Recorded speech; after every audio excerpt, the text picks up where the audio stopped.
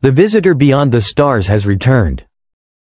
An interstellar wanderer has come back to us once more, brighter than before, clearer than ever, more mesmerizing with every captured photon. The James Webb Space Telescope has turned its golden eye toward the unknown. And what it has seen shakes the foundations of science and imagination alike. For the first time, we have a sharp, detailed portrait of 3I, Atlas, only the third interstellar visitor ever discovered. First came Oumuamua, a fleeting enigma, strange, silent, and gone before we could truly know it. Then came 2I, Borisov, an icy messenger trailing familiar cometary breath. And now, this, a traveler from a forgotten sun.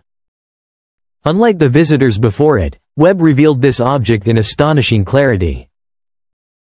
No blur. No streak. No uncertain data.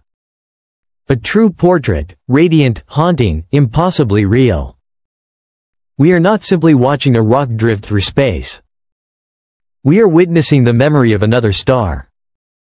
Its surface is ancient and fractured, sculpted by collisions older than human history. A ghostly halo wraps around it in reflected light, a whisper from a time before worlds like ours existed. Infrared imaging reveals ridges, scars, and deep fractures. Every mark tells a story: storms survived, impacts endured, the slow erosion of cosmic time. Unlike Oumuamua, 3I, Atlas is rugged, jagged, and defiant, a survivor of extremes.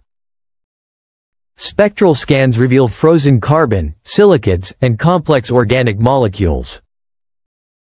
Ingredients tied to life, scattered across the galaxy like seeds on the wind. The control room fell silent. Everyone understood the truth.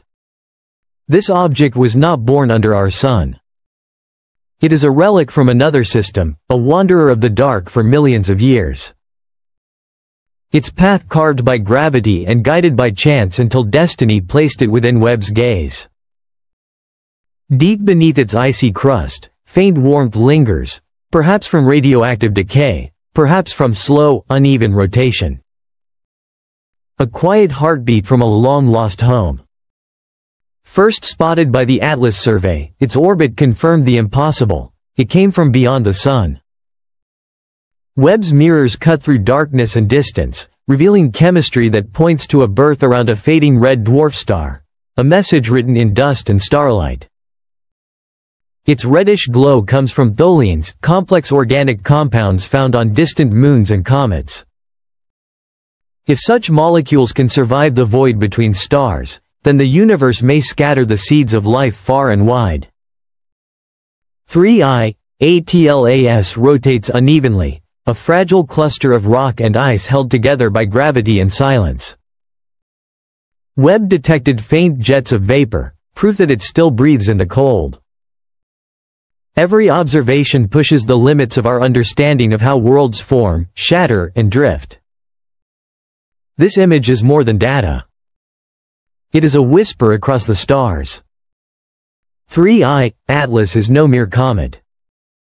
It was forged under another sky. Its chemistry shaped by storms older than Earth. Its surface etched by cosmic rays. Its dust fused by time. In false color, it glows crimson and bronze, the fingerprints of tholins, molecules that may one day spark life.